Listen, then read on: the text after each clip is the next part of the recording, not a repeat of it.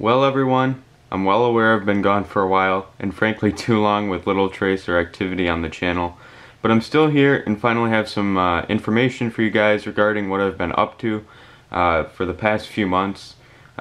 Wait, no, it's been a year. Whoa, sorry about that guys. But anyways, I wanted to let you know what is to come in regards to the channel. Frankly, I've been overwhelmingly busy and have had little time to do really anything relating to my passion for aviation on the channel. Unfortunately, due to factors such as rigorous end to the last school year, a summer filled with some personal issues and health issues, and a busy summer in general, I was forced away from the passion I love for quite a while. However, I'm happy to say I've been able to put such roadblocks away behind me, and I'm pretty hopeful that with some new plans I have in mind, I will actually come to fruition and we will get this channel back to where it needs to be, which is making great content for both you and I to enjoy together. First off, an update on the new Detroit model airport that I've been working on since, I don't know, it's been a while. Let's just insert here. As stated in previous videos dating back all the way to early 2021, I've replaced my previous DTW display with a much larger and more precise airport display, which is currently still in progress. Work has been slow over the last year and a half, however, strides have been made towards completing that project more recently. At this point, the airport layout is about 75 to maybe 80% complete, with the layout finalized, all woodwork complete, and several model aircraft added. Pending endless conditions, please take this with a big grain of salt, considering this is me after all and I've been gone for a year. I'm looking at a March to April completion timeline, with airport updates soon to follow that. I'm hoping that all the detail and time and procrastination spent on this layout will make for an awesome experience for both me and all of you guys that support me.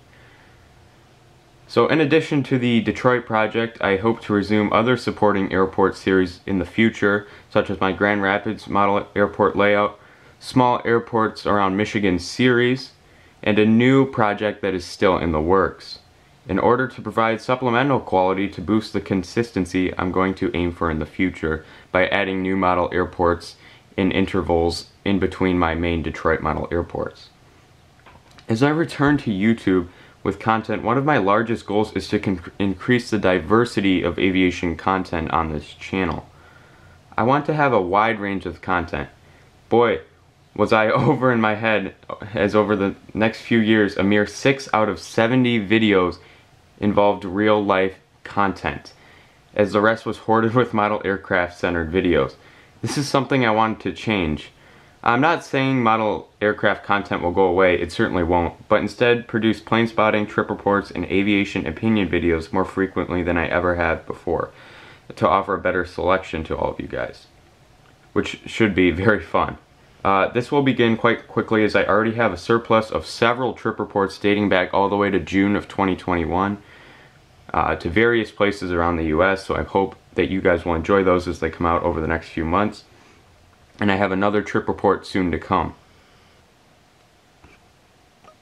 I feel if that anything, this time away has given me time to think about how I can improve the content of the channel and cater better to you guys.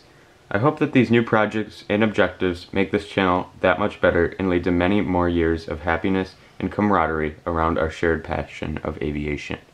Thank you guys so much for watching, and as always, I'll see you guys real soon in the next one. Bye guys.